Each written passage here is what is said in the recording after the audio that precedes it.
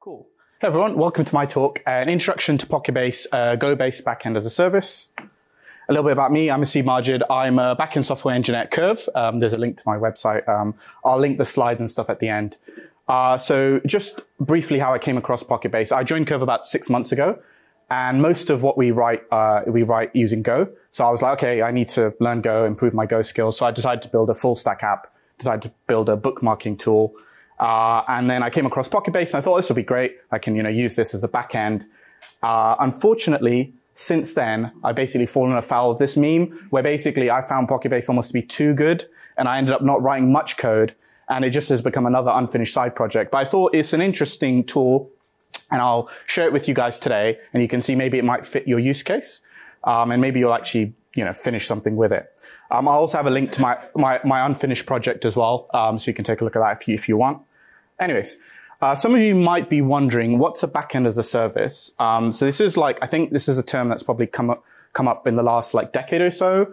And basically what it does is it kind of handles the basic repetitive tasks that you need to do in an app. So things like authentication, things like database management. So, lots of apps need to add things to database, create, read, update, delete, those sorts of operations. Email verification, password resets, all these things are usually what they'll do is they'll provide an API. So you don't have to write that code yourself. It's kind of just there available. And more often than not, some of the more popular tools will have SDKs, like JavaScript SDKs. So you can just use JavaScript functions, for example, and it's making API calls behind the scenes, but you don't really notice that. So that's kind of what they do. And they can be quite powerful. Some of you may have probably used one or heard of it. Heard of a few. So we've got Firebase here from Google, which is probably the most famous. We've got Superbase, which I think was inspired by Firebase, and it's kind of an open source version, but it's kind of spun off into its own thing. Both of these are managed. I think you can run Superbase locally, but I think it's easier if you just use the managed version. And then you have Amplify, which I believe is from AWS. And so Pocketbase fits in with these kind of tools, and you can probably tell a little bit by the name. So why use Pocketbase? Well, we're at a London Gophers meetup, and so it probably won't surprise you a lot to know that it's written in Go. So it's open source, written in Go. It has quite an easy to use dashboard, which we'll take a look in just a second. And part of that, it compiles into a single binary. And so it includes the dashboard, includes a SQLite DB, which we'll touch on in a little bit. And according to the author, it can handle about over 10,000 concurrent connections on just a $6 virtual private server. So for lots of hobby projects and side projects and probably medium scale apps, it's probably actually good enough. And the main killer feature that we're going to talk about, or what really sets it apart from other projects, is we can extend it and use it as a framework. So you have your kind of web frameworks in Go, like Gin, Mux, which I think is not being used anymore. Or has been archived, I think. But anyways, as tools like that, web frameworks like that, we can do something similar with Pocketbase. So very quickly, we'll just take a quick look at the dashboard. Hopefully you can see that. So once you spin up the binary, you'll get a dashboard like this. It'll give you your login with an admin account. It's quite pixelated, but essentially it just provides a really easy way. You kind of have your tables on the left there called collections. You have records here, which are your rows in the database. You can come over here. You can edit the rows. You can add new fields. You can add indexes. Basically anything you can kind of do via code, you can do via the dashboard, and you can set a bunch of other useful options as well. It's really nice, and it does make developing with it quite straightforward. And it does help especially when you're developing locally with the tool.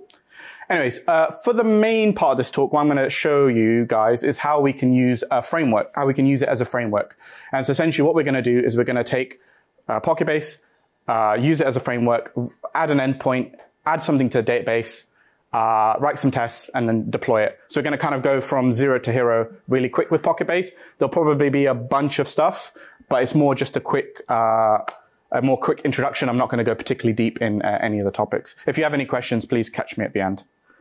Right, so we're just going to scaffold a really simple project. I've added dots there just because otherwise it got too big and it didn't look nice. But yeah, so we create a new mod file and then we download the Pocketbase dependency.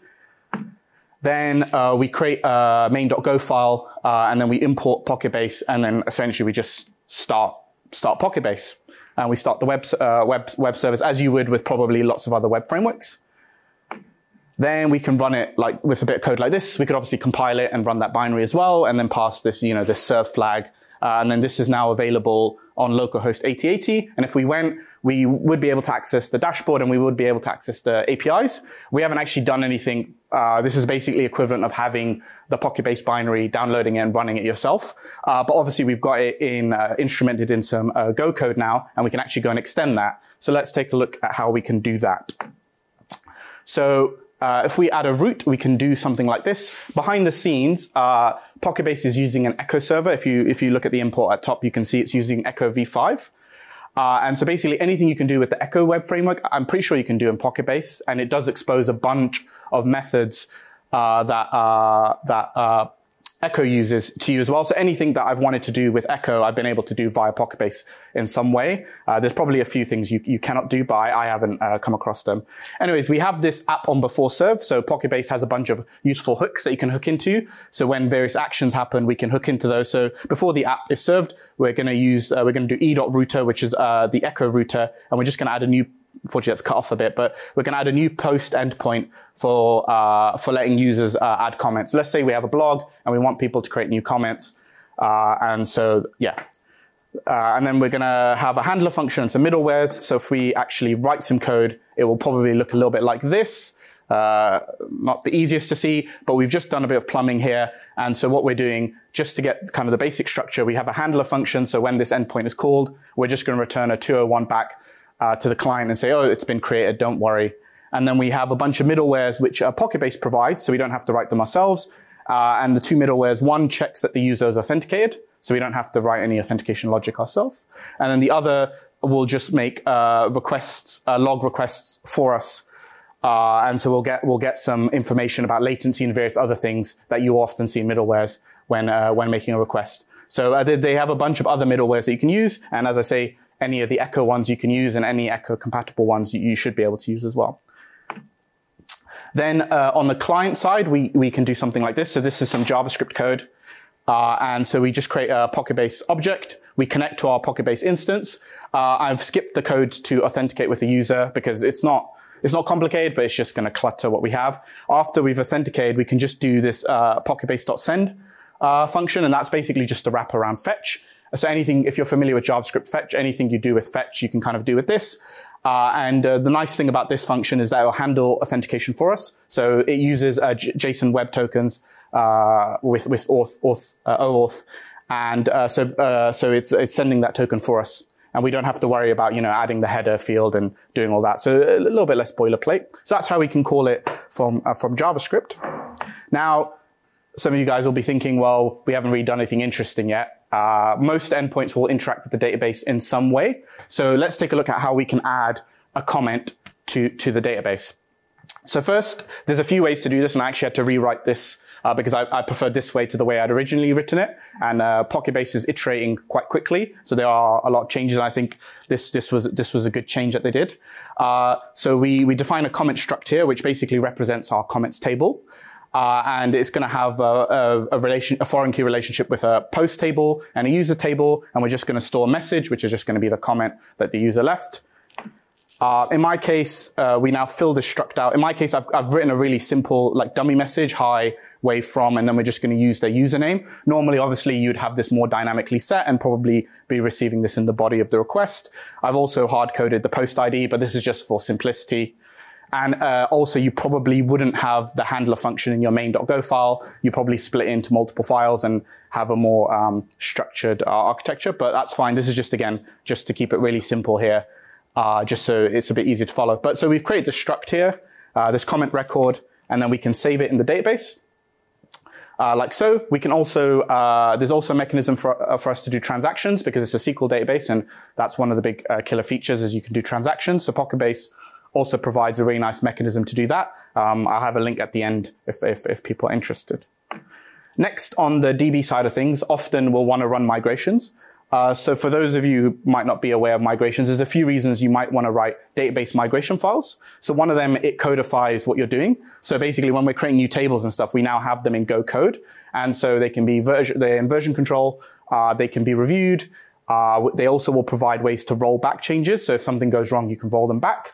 often our schemas are very, really static. You'll want to create new tables, you'll want to delete fields, et cetera, et cetera. So it's good to have that. So again, Pocketbase provides a really nice mechanism on app startup to create, to load in these migrations. So how we can do that is we import our migrations folder, which I just showed you previously, assuming there's a migration there.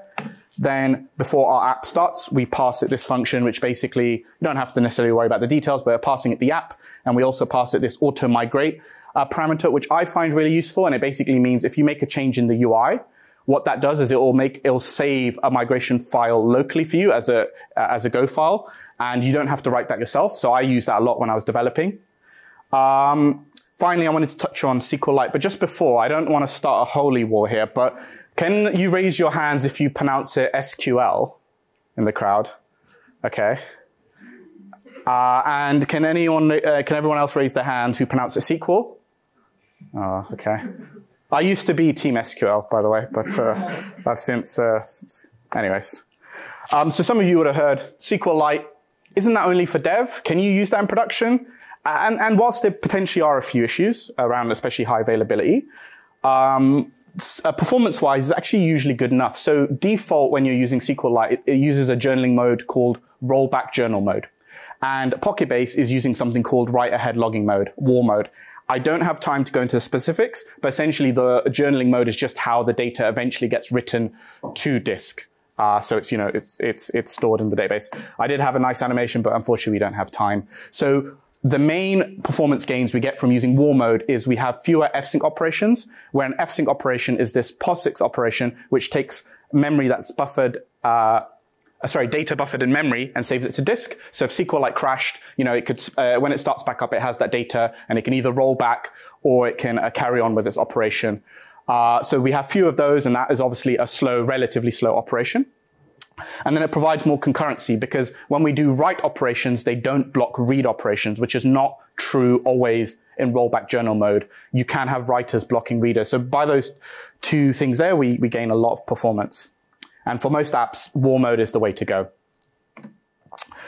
Next, we are going to look at how we can write some tests. Normally, people might say you should write tests before, but just for the flow of this presentation, I've shown you how to write tests after. Pocketbase provides a really nice mechanism for us to write tests. It has this API scenario struct, and basically on top is a bunch of inputs and then outputs. Even things like expected events is what we expect to kind of change in the database, and we're basically testing that. And this is table-based testing, so this is a slice.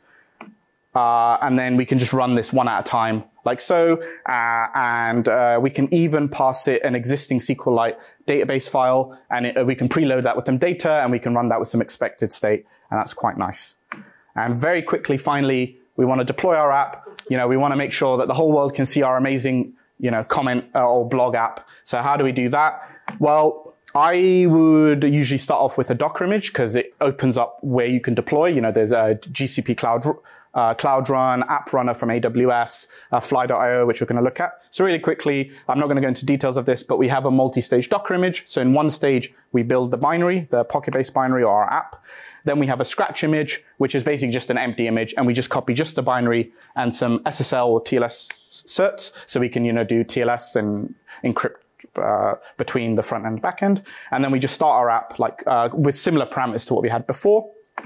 Next, there's a few places you could deploy. I've just put fly.io, mostly because there was a GitHub discussion on the Pocketbase page itself about with a tutorial about how to deploy to fly.io, and I really liked it. And they actually have a really good technical blog. I definitely recommend reading. They're doing some really cool stuff with SQLite. But anyways, so we point it to our Docker file. So when we run the fly deploy command in just a second, it will build that Docker image and deploy that as a container. Then we also want to provide it some mounts. These are basically volumes if you're thinking in the Docker world, and that will basically save our SQLite DB data, and it won't be erased between multiple redeploys. We can run it like so, fly deploy. And if we wanted to automate that a little bit, we could use, for example, GitLab CI, and assuming we've authenticated with fly.io, which is not difficult, we can just deploy that. So every time we merge in with the main branch or master branch, it will deploy our app. Some other features which I don't have time to go into, and then some caveats. Like everything else in software engineering, Pocketbase is not a silver bullet, so there's a few things to consider. You do need to self-host. I showed you how to do it in fly.io. But there's this other tool called Pockethost. It doesn't have a stable API, and it can only scale vertically at the moment because of that SQLite database, though Fly.io are doing some cool stuff with LightFS, which will sync data between multiple SQLite instances, I believe. And I'm done. Thank you.